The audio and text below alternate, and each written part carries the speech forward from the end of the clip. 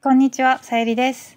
今回は宿泊予約サイトについて話します。だんだんコロナが落ち着いてきて、旅行し始める人も増えてきていると思います。今回は旅行をするときに泊まるところを見つけるサイト、泊まるところを予約できるサイトを紹介したいと思います。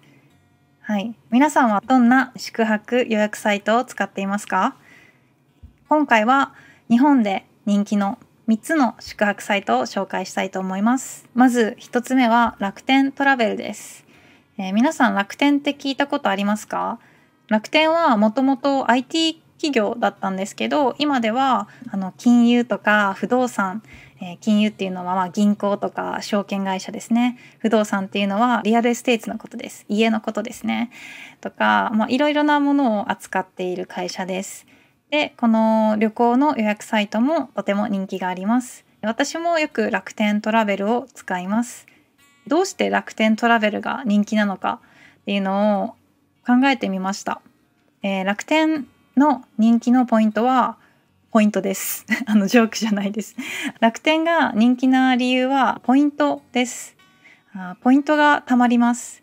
で、結構日本人の方で楽天のクレジットカードを持っている方が多いんですね。楽天のサイトで買い物してもポイントが貯まるし、この楽天トラベルを使ってもポイントが貯まります。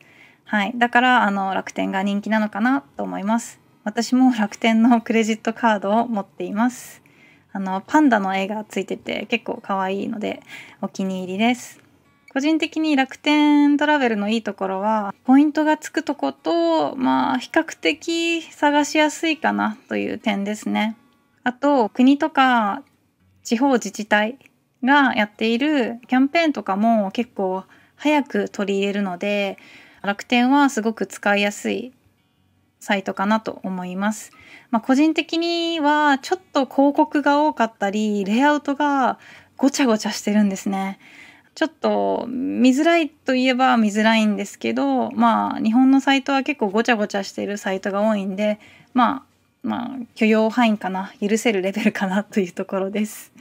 2つ目はじゃらんです。私はごめんなさい、使ったことはないんですけど、日本人の友達に聞くと、だいたい楽天トラベルかじゃらんを使うと言います。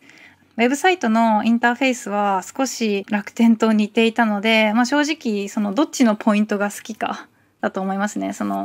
もし自分が使っているクレジットカードとかポイントカードが楽天だったら楽天の方で、じゃらんの方はリクルートっていう会社が運営してるんですけど、リクルートも結構いろんなところお店、ローソンとかそういういろいろなお店と提携してるんですね。ポイント加盟店っていうのがあって、ポイントが使えたりポイントが貯められるお店があるんですけど、そういう自分がよく行くお店によってじゃらんを使うのか楽天を使うのかって使い分けてるんだと思います。はい、先ほども言ったようにじゃらんの方もキャンペーンとか割引とかにもすぐに対応する大きな、予約サイトです。だから人気があります。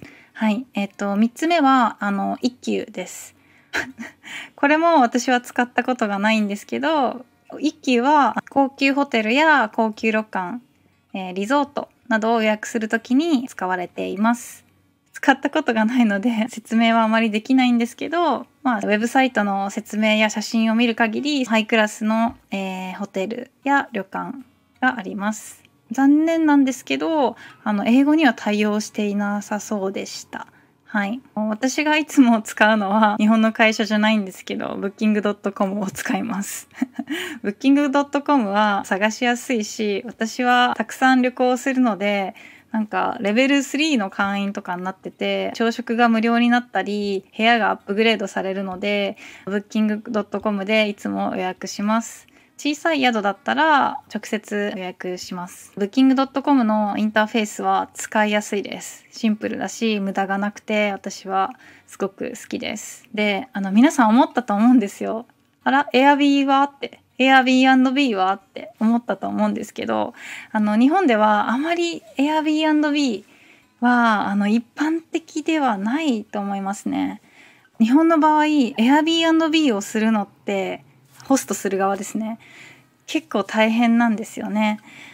で、2018年に法律が改正されて、少しはやりやすくなったんですけど、それでもまだたくさん厳しいルールがあって、なかなか広がってないですね。Airbnb は一般的に民泊ですね。民泊っていうのは一般の人の家を借りて泊まることですね。一般の人の民家に泊めてもらうことですね。だから民泊と言われています。はい。で、その民泊になると海外のように、自分の家で一部屋ちょっと余ってるから貸してあげるとか、そういう簡単なノリでできないんですね。そんな簡単な気持ちでできないように結構厳しい法律があります。いろんな種類の法律があるんですね。で、その申請をして許可が下りないと Airbnb で貸すことができなくなっています。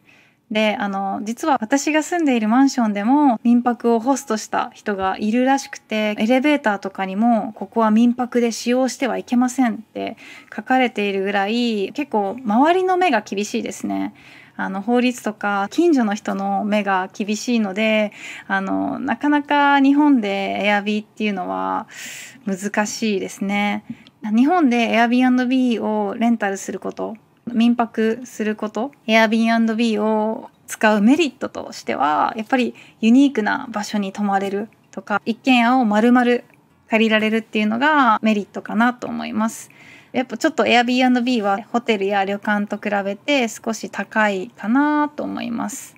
はい。で、日本にはたくさんビジネスホテルとか旅館があるので、私の場合ですけど、旅行するときわざわざAirbnb 使わなくてもいいかなっていう感じですね。でももし友達とスキー旅行したくて北海道に泊まるときとか、そういうのはみんなでその一軒家を借りて過ごすのも絶対楽しいと思うので、いろいろな選択肢があると思います。そんな感じですね。最後にまとめると、日本人がよく使う宿泊予約サイトは楽天トラベル、じゃらん、一休です。で、私が個人的に日本で使うのでもおすすめなのはブッキング .com です。ブッキング .com はたくさん日本の物件もリスティングがあるのでおすすめです。もし旅行で日本に行くんだったらブッキング .com でいいと思います。で、日本に住んでて日本のクレジットカードとかあってポイントも貯めたいなら楽天がおすすめかなと思います。はい、旅行したくなりましたか？気分転換するために家じゃなくて近くのホテル、カプセルホテルに泊まったんですよ。結構良かったですね。狭いんですけどちゃんとエアコンもあるし、カーテンもあって、プライバシーもあって、で漫画も1000冊ぐらいあって読み放題だったんですよ。で朝ごはんもついてたし、それで、3000円ぐらいだったんですね。一泊してすごく綺麗な部屋ですごく静かで、シャワー室も綺麗でダイソンのヘアドライヤーとか使って漫画も10巻ぐらい読んで、それで3000円だったので、ネットカフェより全然いいなと思いました。それはホテルじゃなくてホステルっていう形の宿泊施設だったんですけど、はい、とてもいい経験でした。日本語のアドバイスとして、ホテルで夜寝ることを、泊まると言います。ホテルに泊まるですね。カプセルホテルに泊まる、旅館に泊まると言います。もし1日だけ泊まる場合は1泊2日と言います。で、2日間泊まる場合は2泊3日と言います。で、3日間泊まる場合は3泊4日と言います。これはチェックインの時とかに確認されることがあるので、日本に旅行する機会がある人はぜひ耳を澄ませて聞いてみてください。大体ホテルのフロントの人は英語を話せると思うんですけど、他のお客さんの対応とかで聞き耳を立てて聞いてみてください。1泊とか2泊3泊とか言ってますから。はい。夏暑いからちょっとどっか行きたいですね。涼しいとこ行きたい。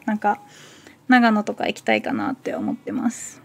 皆さんの行きたいとこはどこですか？旅行するときどんな予約サイトを使いますか？ぜひ教えてください。じゃあ、今日も最後まで聞いてくれてありがとうございました。またね。バイバーイ。